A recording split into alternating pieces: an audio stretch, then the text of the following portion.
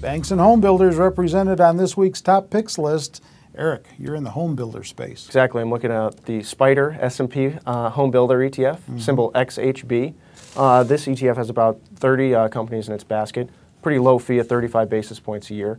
And unlike the other home builder ETF out there, ITB, this one has a much more spread out profile. So it just doesn't hold home builders. It holds home furnishing companies, home improvement companies, Bed Bath & Beyond, Home Depot, Williams-Sonoma. So it's got a pretty broad exposure to the space. And I think this could be the way to play the segment now, as we kind of get away from, focusing on home builders and more on the auxiliary plays on the sector.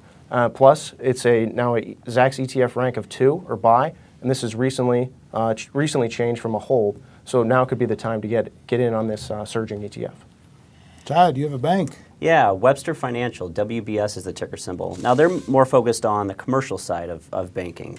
They are headquartered in Connecticut. They have about 168 branches, over $20 billion in assets. So pretty big player, not the biggest, but they're up in the New England market. They just delivered a very solid quarter, and they saw improvements in credit quality. They saw very solid loan growth, commercial and commercial real estate lending, and they saw a big increase in their operating margins, and that was because higher revenues led to increased operating leverage, and they saw an improved efficiency ratio. So there's a lot going right with this bank. Analysts revised their estimates significantly higher after the beat, sent it to a Zacks rank of 1, which is a strong buy rating.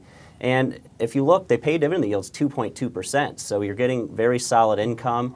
And they traded just 1.3 times book value. The industry median's at 1.5 times. So there's some value to go along with this.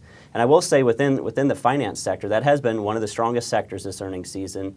And looking forward, it is kind of one of my favorite sectors, at least in banking, because if you think about the increase in the long-term interest rates, that leads to a steeper yield curve and to higher margins for these guys. So there's a lot to like about this bank here. All right, not to be outdone, Shiraz, you have a bank as well. I have a bank as well. A little bit bigger bank than what Todd is referring to, U.S. Bancorp, one of the major regionals.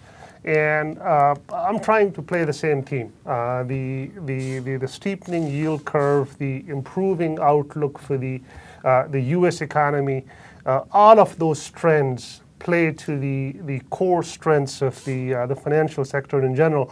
And these banks, regional banks, that are so plugged into the regional economy. U.S. Bancorp, about $350 billion in assets, is one of the best run companies in the regional banking sector. Not exactly cheap on valuation terms.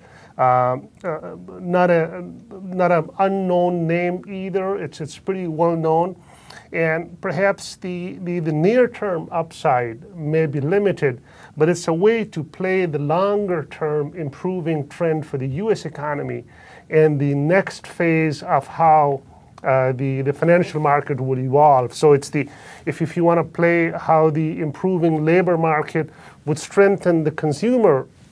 The U.S. consumer and its effect on the broader economy, and you want to play that trend from financials, then you want to play that through an operator like U.S. Bancorp. It's ranked number 3, as I mentioned, may not be a near-term catalyst for the stock, but very well run, extremely strong returns both on assets as well as equity.